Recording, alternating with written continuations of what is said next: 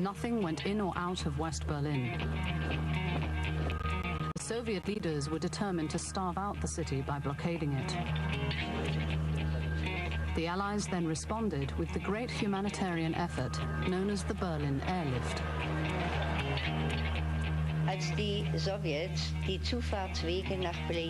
When the Soviets blocked the accommodation ways to Berlin so that no food could reach the population, the Allies put up an airlift. A plane landed every third minute and brought food to the city. Here are perhaps the most dramatic scenes ever to come out of Berlin. Tossing belongings from the window of an apartment overlooking the western border and freedom, an escapee is prepared to jump to safety into a net held by police and firemen of West Berlin.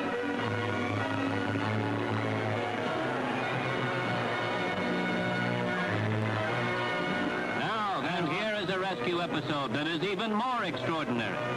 An attempt is being made by sympathetic Germans to assure the escape of a brave woman. While communist police try to pull her back through the window, below there is freedom's grip. A blood-chilling sequence that the News of the Day camera follows to its dramatic conclusion.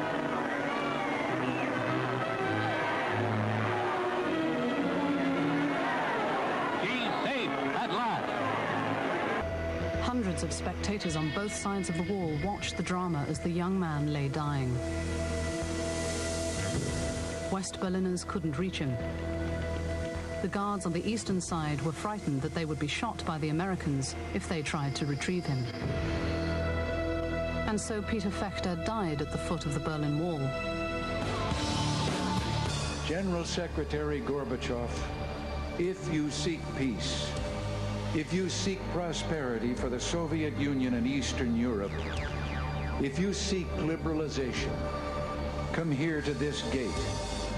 Mr. Gorbachev, open this gate. Mr. Gorbachev, tear down this wall.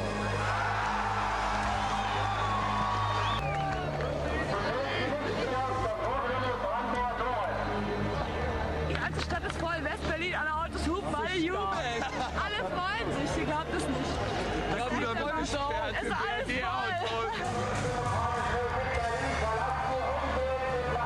Dann sind Ruhe und Ordnung scheinbar wiederhergestellt, bis eine einzelne Frau erscheint, DDR-Bürgerin, die ums Leben einmal unterm Brandenburger Tor durchlaufen möchte. Zu spät.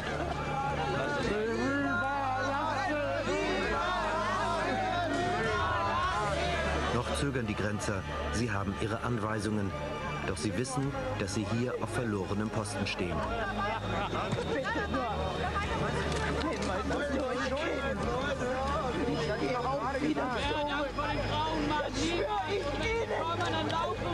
Neben meiner Kinder und 2 Jungsoldaten bei der Armee sind, möchte ich Ihnen noch sagen. Die tun ihre Pflicht, wie sie. Und zwar 3 Jahre. Beide. Der eine möchte anschließend studieren. Lehrer in dieser Republik.